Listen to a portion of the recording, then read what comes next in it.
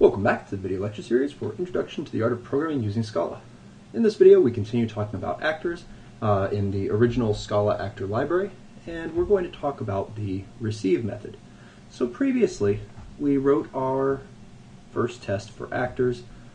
We had a main in here, and inside of that main we made an actor. We made it explicitly and we gave it an act method, and then we showed how when we started it, it would start doing something and the main method would keep going.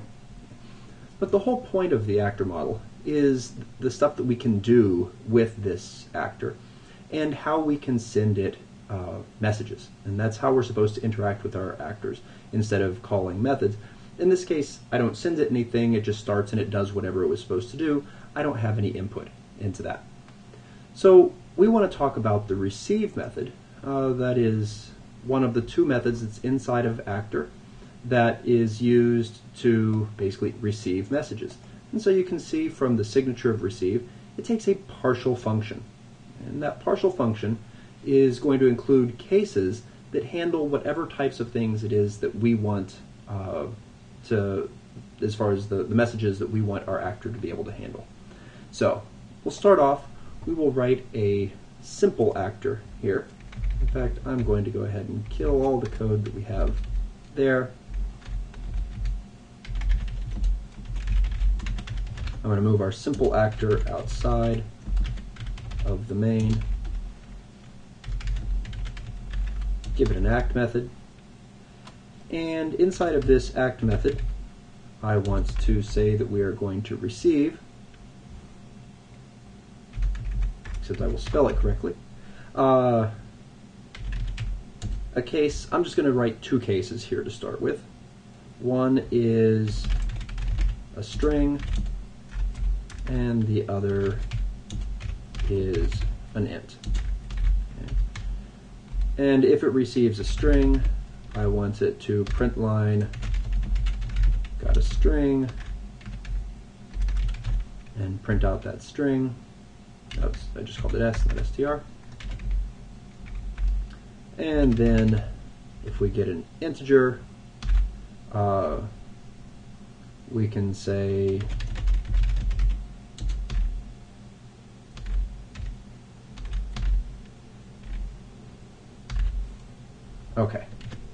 print out something about that number.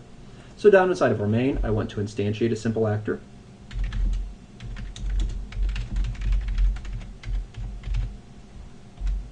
And then I want to start it, because if you don't start your actors, they don't do anything.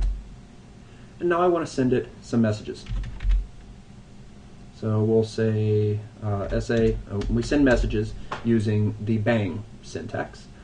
This was actually adopted from the Erlang language, which is a functional language. It's completely actor-based, and it uses the exclamation point for sending messages. So we'll go ahead and send it a string that says first message, sure. And then we will send it the number 5. Okay. So that's our first simple test, and we run this and see what it does. Well, it says got a string, first message, and then it terminated. And why was that? Well, it turns out that the act method, when the act method stops, the actor basically dies, and receive is basically, we called it once here. So it comes into receive and it blocks and waits for a message. As the first message that it got was this string, so it executes this case, but then it drops out of the receive and we're done. So if I want this to happen multiple times so that it can get, say, 2 messages, I need to put this inside of a loop. And I'll start off by putting this inside of an infinite loop. And we'll see the implications of that here in just a second. And now I run this again, and let's make our output window a little bit larger. Got a string, first message, got a number, and it's 5. So that's kind of what we were expecting to have happen. There's one minor problem here. The actor's still sitting there waiting, and it's keeping our program alive. And so our program hasn't terminated.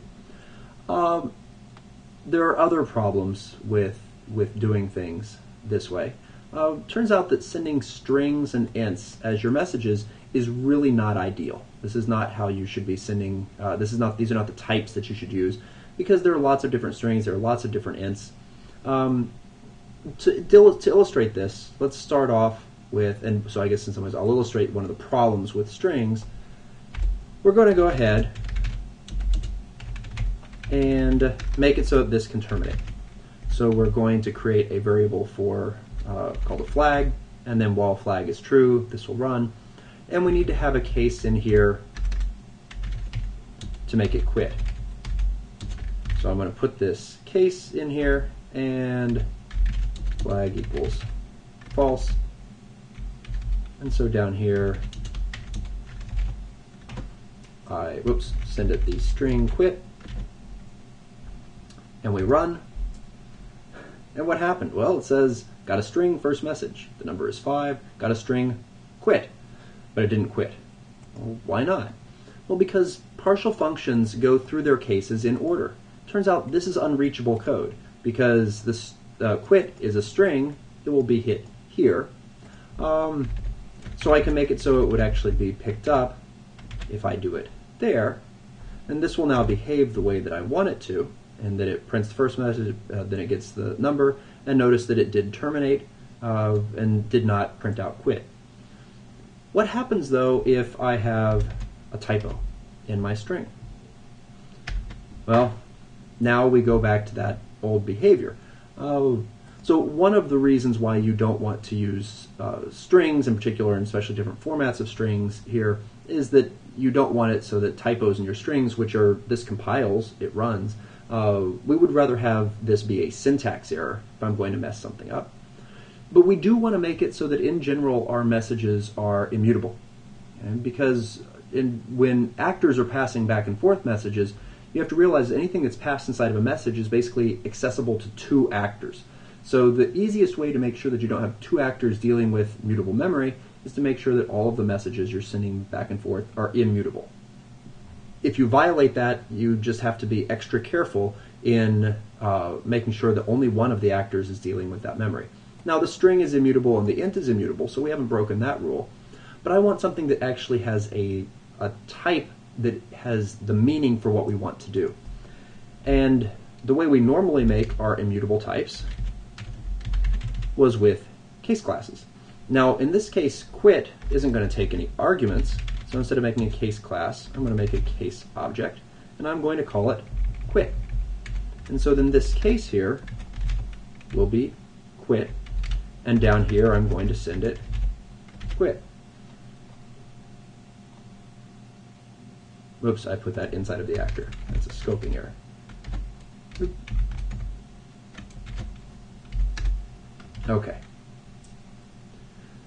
Notice now if I miscapitalize things, I get a syntax error on that, and that is a behavior that I would like to have.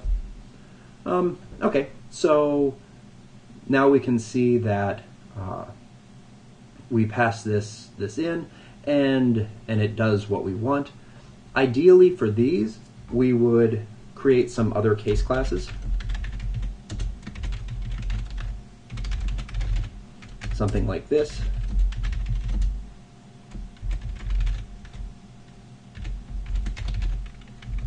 And then make it so that instead of passing in,